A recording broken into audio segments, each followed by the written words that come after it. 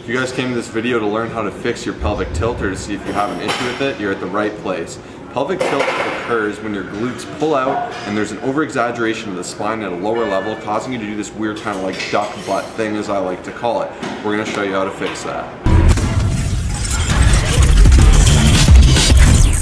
So first I'm going to give you a little bit of background knowledge of how it takes place. Generally this happens for people who are seated throughout the day, whether it's in their car, at a desk, they're very inactive. And there are a couple ways to actually realize that you have this issue.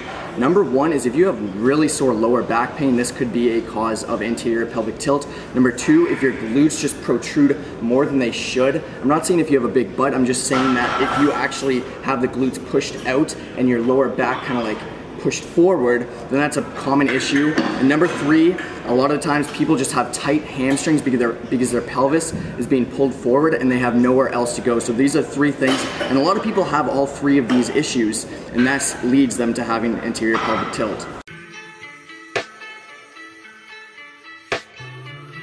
We're going to show you how to fix this in 5 easy steps. First and foremost, though guys, the common misconception to fix this is stretching.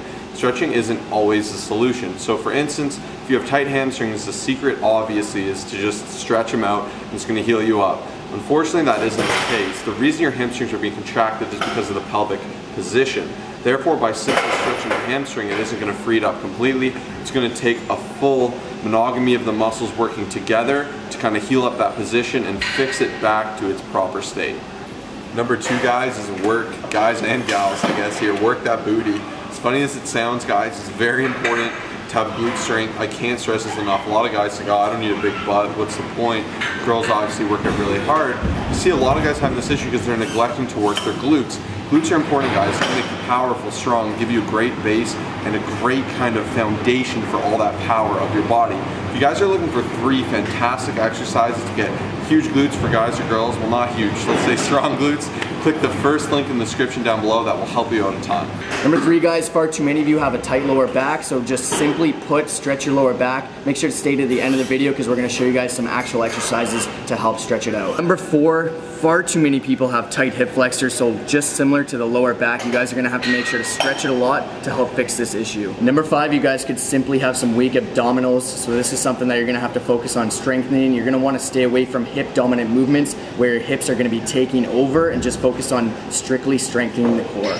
Alright guys, comment down below if this video is helping you out so far, and comment down below what your biggest issue with or when you started noticing this happening. Let's see if we can all help each other out in the comments down below. We'll be there, so make sure to do that. Also be sure to smash that like button if you haven't already. Now we're going to go ahead and show you 3 exercises that you can actually take and do at home that are really going to help you fix this issue.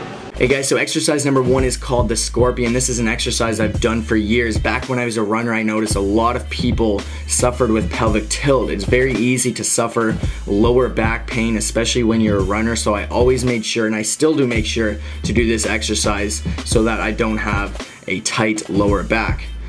Now moving on to the abdominal crunch, like I said guys, we want to stay away from hip dominant ab exercises. By doing this, you're obviously going to be able to strengthen your abs, and as we all know, strong core muscles will greatly improve your posture.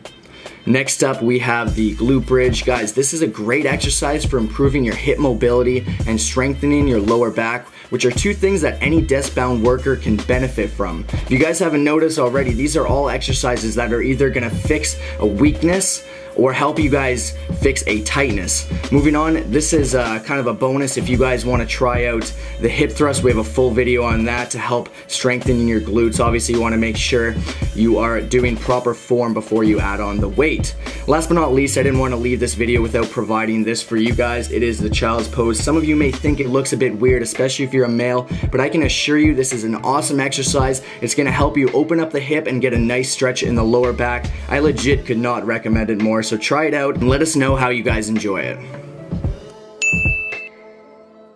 Thank you so much for watching this video, guys. It means a ton. One thing you guys, we also have for you, we have a free supplement ebook. If you guys are looking to learn more about fitness and get knowledge for that, we're going to show you guys all the supplements you need, nothing you don't. That'll be the second link in the description down below. I really recommend looking at that. Please like this video, please subscribe. We love you all. Peace.